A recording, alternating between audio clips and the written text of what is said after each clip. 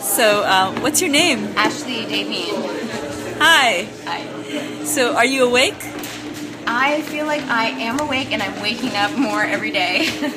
Every time I realize a new insight, or I come to one of these great festivals, you know, whether just to watch or to do press, do media, and I meet and interview these people, I learn something that I didn't know I didn't know.